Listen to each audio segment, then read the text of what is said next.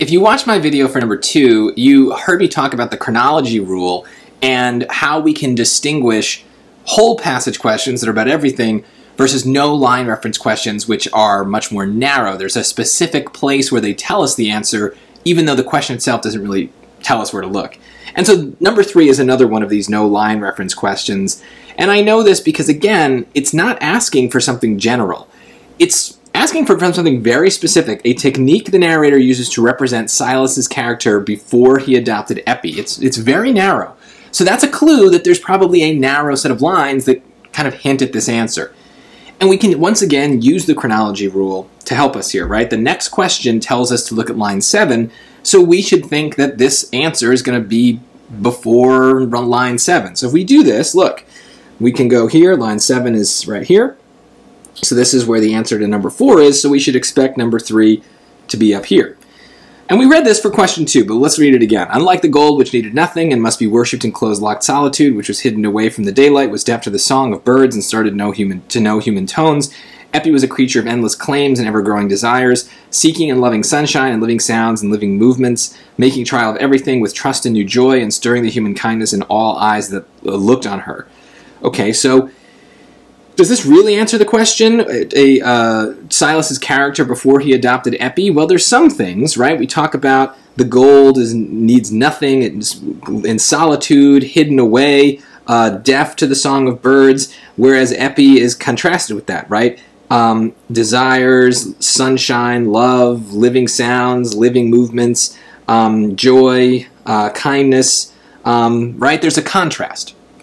Now look, I don't feel sufficient that have sufficient information to answer this question, but this is the thing with the chronology rules. It tells us where we should start reading, but if we don't find that they have the answer, we can always read more, right? So this is why the no reading strategy works.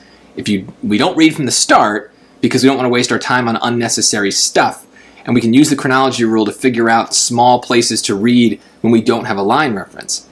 But if it's not enough, we are not prevented from reading more. We always can. And look, at the very next line, it says, the gold had kept his thoughts. Now we're talking more about the gold and maybe what Silas did before. It had kept his thoughts in an ever-repeated circle. Ever-repeated circle, leading to nothing beyond itself. Leading to nothing. Epi was an object compacted of changes and hopes that forced his thoughts onward and carried them far away from their old eager pacing toward the same blank limit, carried them away to the new things that would come with the coming years, when Epi would have learned to understand how her father Silas cared for her and made him look for images of that time in the ties and charities that bound together the families of his neighbors. Okay, some of the end part I don't understand, but look at the pink. There's yet another kind of contrast, right? The yellow and the pink are doing a lot of repetition, and it's telling me the difference, right? So again, the past is bad, the future, the present with Epi is good. Ever-repeated circle leading to nothing. Sounds pretty grim, right? Hopes, dreams, carried them away. Coming years, new things. That's a clear contrast, repeated. So we can use that. Let's look at the choices now. The narrator emphasizes Silas's former obsession with wealth by depicting his gold as requiring certain behaviors on his part. So that's, I don't love that choice. There are some things I like about it, I guess. The narrator emphasizes Silas's former obsession with wealth. Well, notice what we highlighted originally. The gold is kind of locked away, hidden away, and it's being worshipped. So that does fit with what I'm reading. The certain behaviors, I don't really know. I don't know what those behaviors would be. That's strange to me. I don't know. B. The narrator underscores Silas's former greed by describing his gold as seeming to reproduce on its own. Well, reproduce on its own, that's really specific. The gold reproduces? It's hidden away, it needs nothing. That doesn't mean that it reproduces on its own. It's gold. It's not like a living thing. His thoughts are on an ever-repeating circle. Again, that's his thoughts, not the gold. This statement is very weird. How would the gold reproduce on its own? It doesn't even just make any sense. So I don't know why anyone would pick that. Maybe You're just misreading the question? I don't really know. But this is just like a nonsense choice to me. I don't know what they even mean by the gold reproducing on its own. And the fact that I'm confused by that is not a great sign. That probably means it's nonsensical. C. The narrator hints at Silas's former antisocial attitude by contrasting his present behavior toward his neighbors with his past behavior towards them. Well, I kind of agree that we're talking about his past behavior and his present behavior, right? So the past, he's like this, it's all bad. The present, now Epi seems to be good. But again, we're talking about Epi, his neighbors. That's a phrase that's not mentioned here. I read a lot, but I didn't read anything about neighbors. I read about Epi, I read about Silas, I read about gold. Nothing about neighbors. D. The narrator demonstrates Silas's former lack of self-awareness by implying that he is unable to recall life before Epi. Well, no, it doesn't say he's unable to recall it. I mean, it's contrasting his life before her and his life since her, but it doesn't say that he doesn't remember the former life. I mean, the fact that it even talks about it seems to suggest that he is aware of the change.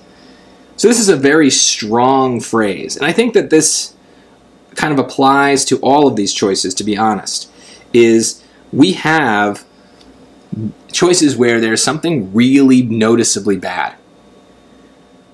Whereas A, what ends up being the answer that I pick, I don't like it, but the bad phrase is very weak. And the reason I didn't like it is I didn't know what it was. I didn't know, it was so vague that I didn't really have any problems with it, but I also didn't really have anything that I liked about it either.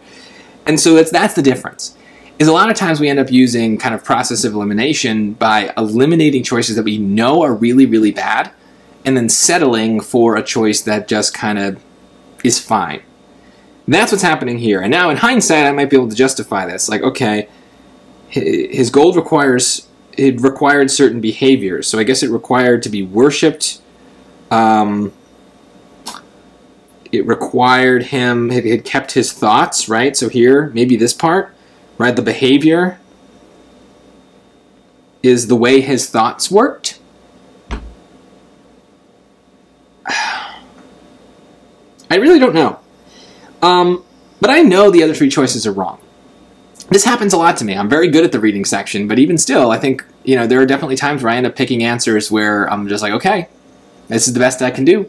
The other ones I know are bad, so I have to settle for this other thing. You have to get used to that feeling. It doesn't feel great, but it's part of the SAT, so you have to get used to it. It will happen. And here's a case, too, where, like, I'm kind of violating the chronology rule a little bit. I mean, I'm going a little bit beyond where question 4 would have had me look, but honestly, I would not count this as a breaking of the chronology rule because I'm kind of like in that same zone, right? Like it's kind of like a longer sentence and I'm kind of just continuing on the sentence. And so it's not really getting too far beyond where the chronology of the passage would tell me. It's all kind of looking at the same zone of lines. And so to me, this also makes sense that I'm kind of finding the answer in the area where I would expect. I can kind of make a behavior pop out of these lines. I cannot make the neighbors pop out. I cannot make amnesia pop out. I cannot make self-reproducing gold pop out. Those things I know are not there. So I settle for some weak answer that kind of just gets by. It's a hard question. I hope this helped. I hope this at least gave you a sense of what it feels like sometimes to pick answers that we don't love and the reasons we pick those answers. We still have a reason for picking it. That's the key. It's not just a gut feeling. I have reasons that I've worked out on the other choices, and that lets me feel a little bit more confident picking something that I don't love.